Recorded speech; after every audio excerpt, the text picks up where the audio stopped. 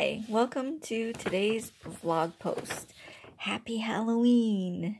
It's a Halloween theme today. I'd like to know, did you go trick-or-treating when you were younger? I only went once, I think.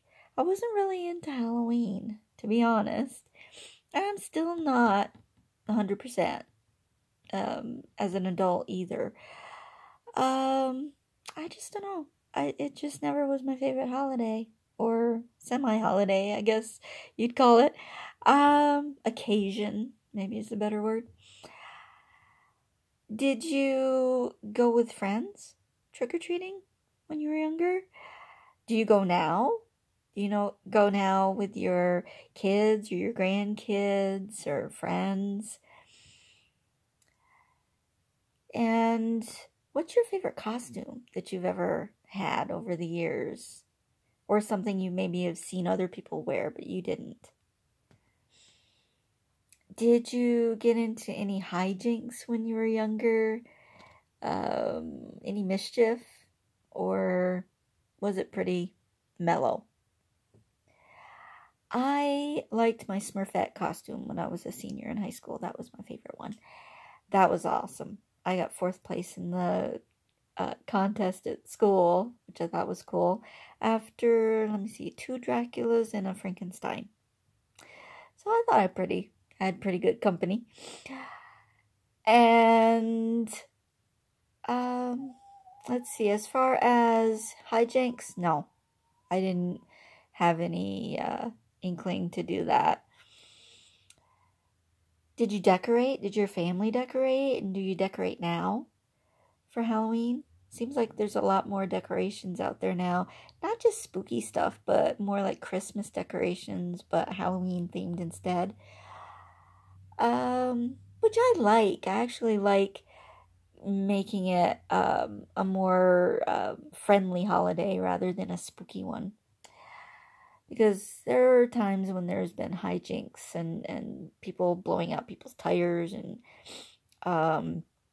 smashing windows and stuff. And I never went for that. That's awful. I think that it's nice if it's made to be more of a fun holiday rather than a hijinks and damaging holiday or occasion. What were your favorite Halloween shows, movies? I like the Munsters movies and Charlie Brown, those kind of things. And I think there's a Winnie the Pooh one out there too that I kind of like. And did you ever have private kids parties for your kids? Or did they just go out trick-or-treating? I know a lot of people think that it's nice to have Halloween parties at home, and you can kind of look after the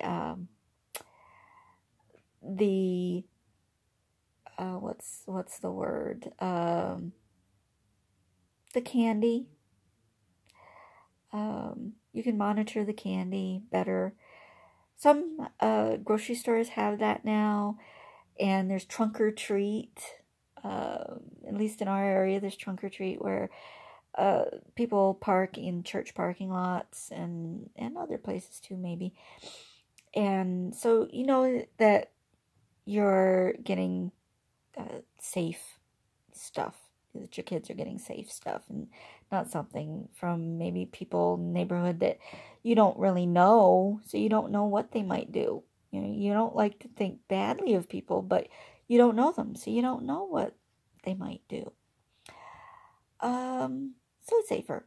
A lot of people think it's safer to do these more organized Halloween trick-or-treating events. Did you dress up for work ever, or do you now? I never did. My husband has. He's gone as a hippie, or dreadlocks. I think he had a dreadlocks on one time and a tie-dye t-shirt, I think. that was his costume one year. And he's been Gilligan too. He's a big Gilligan's Island fan. Anybody out there is familiar with that show? He's a big fan of Gilligan. So he was Gilligan last year. I should post that picture. I should post that picture for you to see. Let's see. Adult parties. Do you do Halloween parties for work or at home with friends and family? Do you think it's a harmless occasion? Do you think it's harmless fun? Or do you think it's heathenistic?